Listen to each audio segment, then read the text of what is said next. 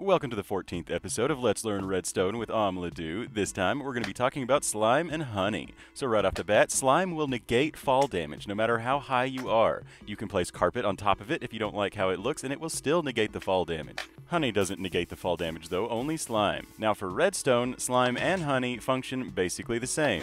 They will stick to whatever blocks they are touching, but the sticky piston has to be touching the slime or honey. If it's touching a block touching the slime or honey, it won't move it. It has to be directly touching them. Now, slime and honey won't connect to each other, nor will they connect to obsidian or glazed terracotta. They also won't connect to levers, buttons, or redstone. Now, just remember that you can only move 12 blocks at a time with a single piston, so if you try to move a 13th block, just nothing will happen until that 13th block is removed.